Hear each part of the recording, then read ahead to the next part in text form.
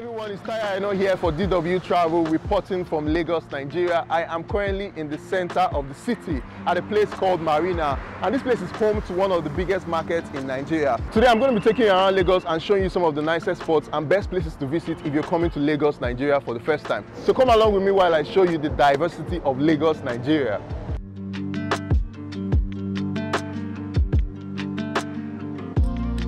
Lagos is the most populous city in Nigeria and in Africa. It has over 20 million people from more than 250 ethnic groups. It is also the economic and financial hub of Nigeria. It is a city filled with a vibrant culture, lifestyle, and it has many amazing locations that you should definitely check out if you're traveling down here for the first time.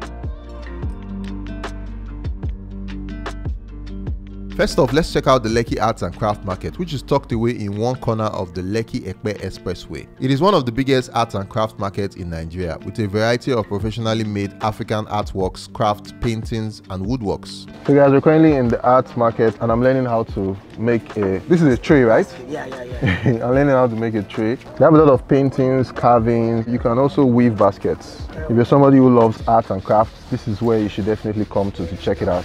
One of the cool things about this place is that there are multiple tribes in this place. All of them can be found here as artisans. Everybody is making different types of things. There are people making artworks, there are people making paintings, even foreigners. Some people from Mali, Senegal, and some other people from other countries can also be found here. So this place is very diverse and is also rich in culture. So guys, this is one of the music instruments you can get here. And this shop has a lot of them. How long does this one take you to make? This one, like 8 days. To make just this one? This one, only one. Wow. 8 days. And all this is carved from a single piece of wood? Yes. The Lekki Art Market has a wide variety of African arts, craft and fashion accessories, and it is one of the most touristy places to experience if you're visiting Lagos for the first time. This is one of the art shops that you can buy artworks from Lekki Art Market. You can see a lot of paintings on the walls. This is made from fingernails. Can you imagine? If you look at it from far, you wouldn't know, but if you come closer, you see that it's made from women's fingernails. This is a painting of a place called Makoko in Lagos. It has houses and they are on stilts over a lagoon. This Akaris, this was like a means of exchange. It was used before paper money was invented. This was what people used to pay for goods and services. Check out this textile outfit. You can use this to sew like a cloth or an outfit. Oh yeah, like this one that he's wearing. I think I need one.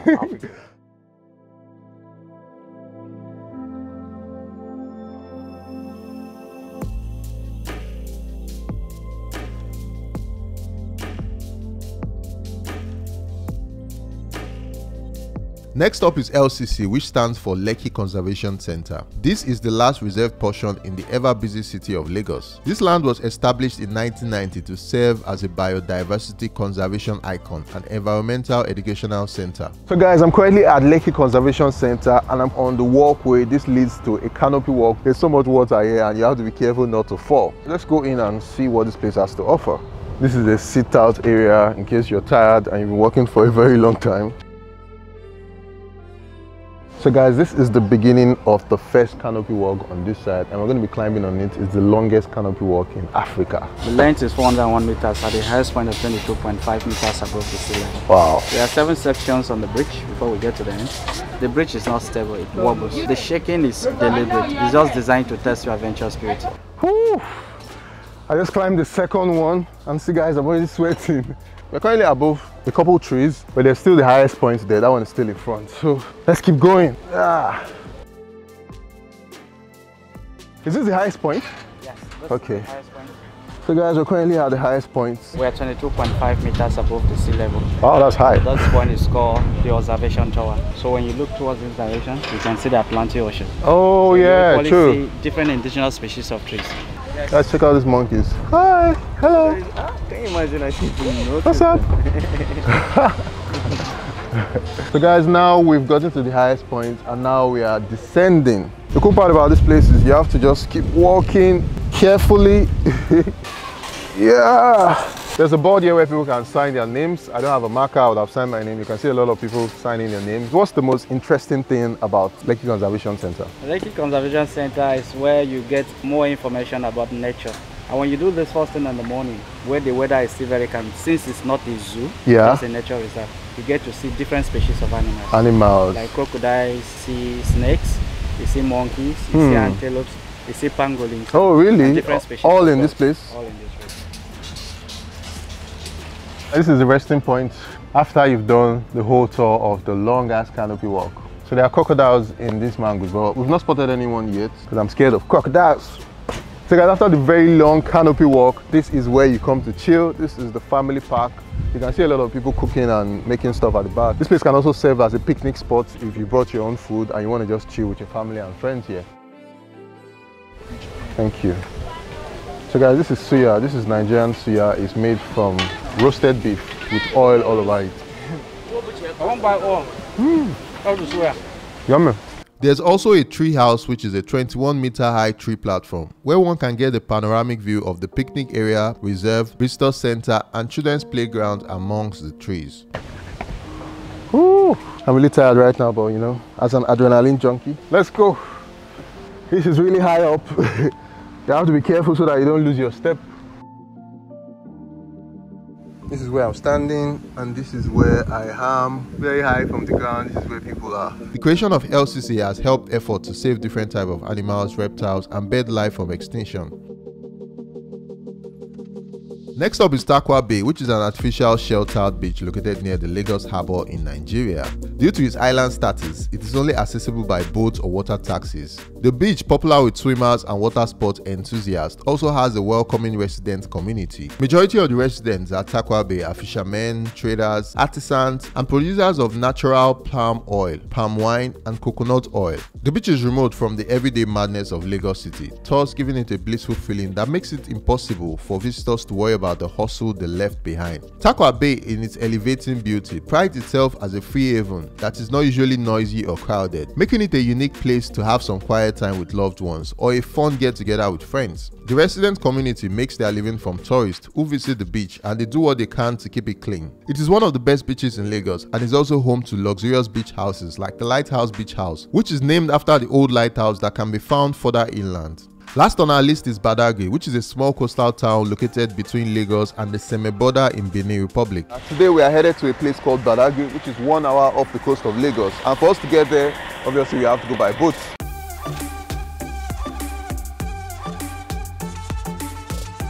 It has a quiet vibe as it's quite a distance from the center of Lagos. This town on the east side of Lagos was the point of no return for Nigerians who were sold off to Europeans during the transatlantic slave trade, which lasted for over 400 years. It is now home to museums and historical artifacts about the Nigerian slave trade.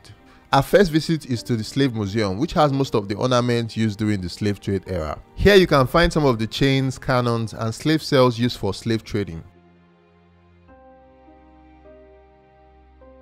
Right on the wall, these were some of the European products that were used in exchange for the slave when they arrived. Like if the European give you one umbrella, you give them 40 human beings as a slave. This one is called covering yoke. They use it to join two slaves together. They put this at the ankle of the first slave. To join two slaves together by the leg.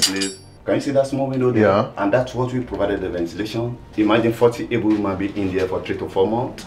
40 human beings inside here. Imagine the odor, the heat. Imagine how many human beings because they will have died here. These are the chains they use for the slaves. You can see, that's why I say you can see how. Wow. So they put it, yeah, let me try it. Okay, so just tell the people how you feel. Wow, this is heavy, man. And this is what they wear on their neck, all true? Yes, there will be, it should be in a single file, you know, in the straight road. This is another neck. It could have been like 100 of them. Wow, man, guys, this is very heavy. It was really shocking to learn that many Nigerians were made to live like this against their will. It's hard to imagine how you must have felt, and it was a very emotional experience being here and hearing about their stories. Badagry is also home to the first story building in Nigeria, which has been standing for over 200 years. There's the room of the first African bishop, Samuel Ajayi Crowther. Look at the hanger. That's where they used to hang their robes then. This is the first English Bible. First English Bible. Which is 169 years old.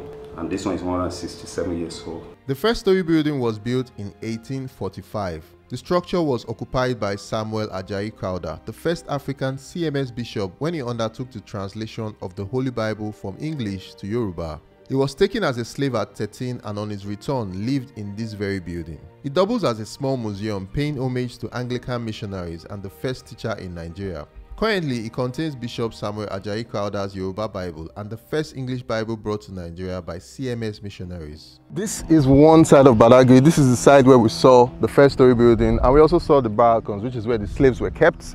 So now we're going to the point of no return, and for us to do that, we have to cross over this lagoon here and get to the other side. That's where we see the point of no return. Point of no return is a point where once slaves get to, they can't come back anymore.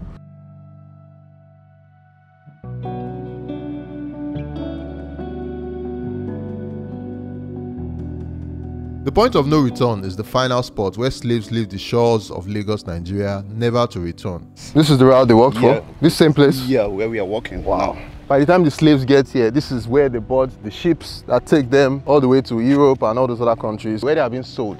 The building at the point of no return was built in a circular shape to represent the return to Africa. It's a tunnel with multiple windows made to give a great view of the point where the slave ships were docked. The abolition of slave trade in Nigeria started in 1885 and was eventually finalized in 1950. Taking a trip to Badagry was a bittersweet experience. Bitter because walking the same paths of the slaves brought painful feelings to mind. Trying to imagine the pain and suffering they would have gone through was very nerve-wracking. Sweet because it was a privilege to travel through time in a town like Badagry and learn about the history of those that came before us. Lagos is so diverse and it has so much history and a vibrant culture. It is an amazing place to live and explore. It's filled with so much energy and a lot of people from different walks of life. One of the most popular sayings Lagosians recite is, "If you can make it here, you can make it anywhere." Thank you guys for watching. Please like and subscribe to DW Travel for more videos. Cheers.